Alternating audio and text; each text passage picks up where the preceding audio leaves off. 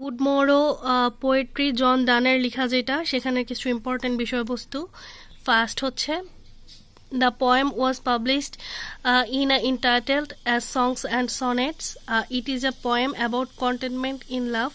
The poem is a short lyric of 2 stanzas, stanza consisting of 7 lines. The rhyme scheme of the stanzas is A B A B C C C.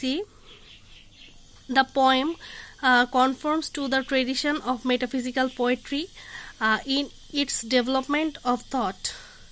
It opens dramatically. তোমরা এটা মাথায় রাখবা, যা কিছু metaphysical poetry থাকবে সব কিছু opening হবে ড্রামাটিক্যালি, ঠিক আছে? জন done is a famous for witty expression. Witty lines in these poems for love or love of other sides controls and makes one little room and everywhere. The image of poems are vivid. The poems is free from bitterness, grief and cynicism. It is a metaphysical poem. Therefore, in this poem, John Donne used 6 iambic pentameter lines followed by an iambic hexameter line. Their use of consonants had been tradition among the metaphysical poets. The consonants in the poem are the comparison between the unaware lover and the breastfeeds of babies, unconscious lover and the comparison 7 sleepers who slept for 200 years. এগুলো হচ্ছে concept যেগুলো হচ্ছে metaphysical পোয়েট্রিতে use হয় এবং জন ডন তার good morrow পোয়েট্রিতে use করেছেন, ঠিক আছে? এবার তোমাদেরকে কিছু ভোকাবুলারি দেখায় দিচ্ছি এই পোয়েট্রির। তোমাদের ইংলিশ যেটা হচ্ছে রিডিং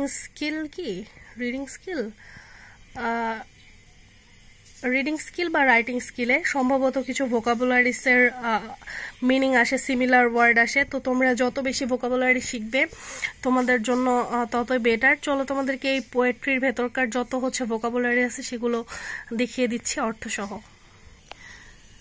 দেখো, প্রথমে আছে প্লে রাইট নাট্যকার, সেভারলি গুরুতরভাবে, কনসিকুয়েন্স পরিণতি, মেজার্স পরিমাপ, প্রেইস্ট পুরোহিত, আর্গুমেন্ট যুক্তি, ইয়ক্ট জোয়াল, অ্যাকিউমেন কুশলতা, ফ্রিকোয়েন্টলি ঘন ঘন, কনভারসেশন হচ্ছে কথোপকথন, হেমিস্ফেয়ার অর্থাৎ গোলার্ধ, ওথ মানে হচ্ছে শপথ, এন্ট্রেন্স বা গেটওয়ে এই দুটা হচ্ছে প্রবেশদ্বার, আনঅ্যাওয়ারনেস হচ্ছে সচেতন, কনফেইন্ট আবদ্ধ করা, পোজেস হচ্ছে অধিকারী, ফার্দার আরো, গ্র্যাভিয়ার্ড হচ্ছে কবরস্থান, চিফলি প্রধানত, তারপরে হচ্ছে ডিরোগেটিভলি অপমানজনক, বিয়ন্ড অর্থাৎ তারপরও, কনসেইট হচ্ছে অহংকার, ডিলস হচ্ছে চুক্তি, উইটি হচ্ছে মজার, তারপরে এখানে হচ্ছে হেটেরোজিনিয়াস অর্থাৎ বিদ্বেষপূর্ণ, স্টান অর্থাৎ স্তব্ধ,